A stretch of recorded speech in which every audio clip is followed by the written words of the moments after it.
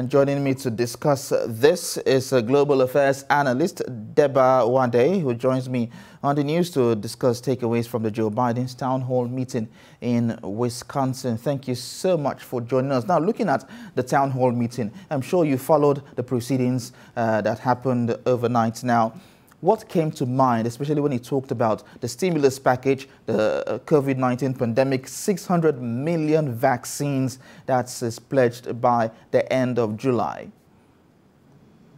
Thank you very much.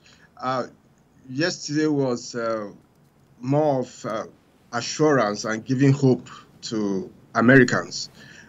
People had looked forward to, a kind of environment like that where the president will be able to talk to American people, especially now that we are done with the proceedings at the Capitol, last week. And so yesterday was more of, assurance and also giving hope to Americans that, yes, we are still in this pandemic situation, and this is what we hope to do. This is what we plan that we happen, and also the expectations. And like he promised in the taking care, through using the vaccines, things are going on very fast. Fortunately, others like Johnson & Johnson have joined. And so he has promised that by the end of May, we will have over 400 million, vaccines, doses of vaccines. And by the end of July, 600 million, which means that a lot of Americans would have been vaccinated by then. And like I said, it's more of assurance, more of hope, and also he also promised that this time is going to be more of Americans and not himself as president. Okay, so looking at the number, 600 million doses by the end of July, many see this as a hard deadline on vaccination. How do you think he's going to achieve this? Well, prior to him coming in, almost 1 million per day, He's not been able to achieve that, though. 1 million per day. Like I said, almost 1 million before he came in, to be fair to the past administration, almost 1 million. And so now that he came in, and with Johnson & Johnson joining, Pfizer and others, Modica, improving and increasing what they are giving, it's possible that that number can be met, as long as the government continue to encourage the manufacturers, pay them, as at when due. And I believe that would be like when he said in 100 days he would make 1 million doses, during his speech, inauguration speech. The fact that it would be having 1 million every day, even before he came in, which means as he came in, he should be able to increase it, from 1 million to probably 2 million with support from, like I said, Johnson & Johnson joined. Before he came in, Johnson & Johnson didn't join. So now he should be able to see that number is met, so that more Americans can be vaccinated and the country can be ready to move forward. So looking at the town hall meeting, what would you say differentiates Joe Biden from his predecessor, Donald Trump? Oh, honestly, it was a very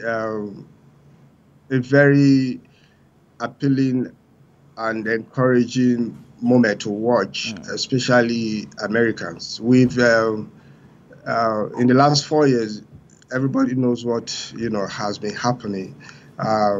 People, you wake up before you sleep, you have to check your Twitter. You wake up in the morning, you have to check your Twitter. You're at work, you have to check your Twitter.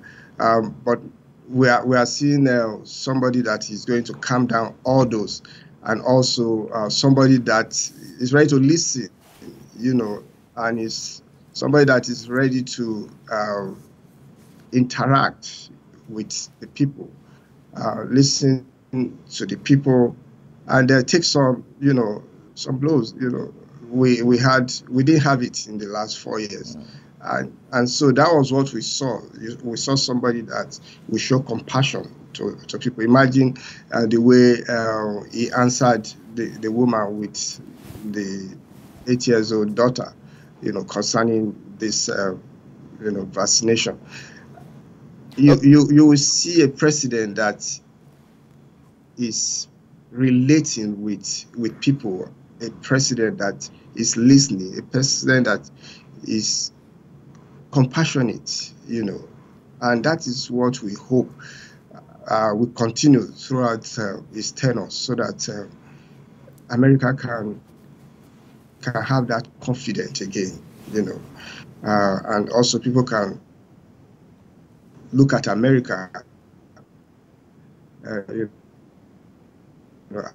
as that bastion of hope that it's used. Okay, so looking at America in the image of the world right now, I will read something online from what Joe Biden said.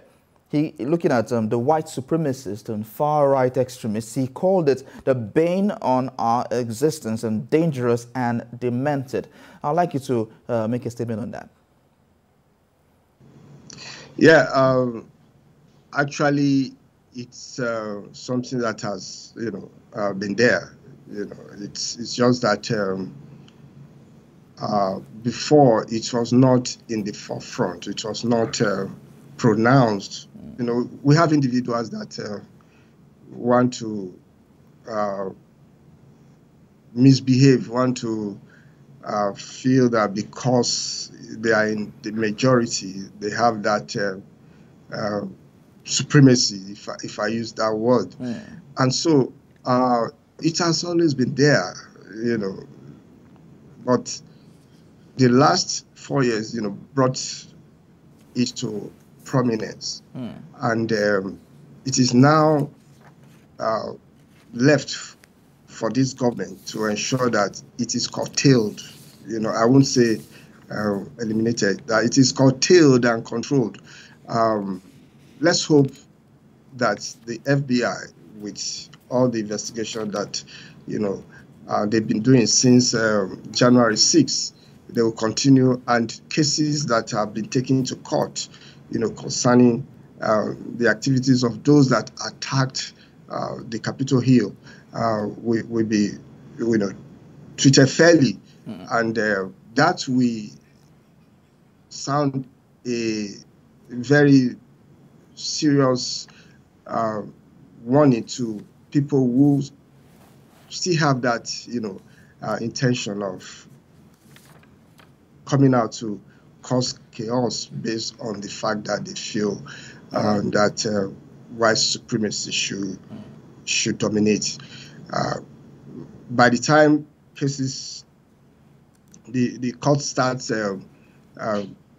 giving judgment and sending people to jail, all right, and people getting as much as 5 to 10 years, I think people will learn from it, because right now those that are in court, honestly, they are on their own. I don't see former president, all right, bringing money to support them, to provide lawyers for them, to pay for lawyers, and so people would have learned, because it has never happened in such a grand scale to have. All right, Deba, we have to go, I'm afraid, at this point for time constraint. Well, thank you so much for talking to us on this and giving us your own suggestions on the matter. Thank you so much. Thank you very much.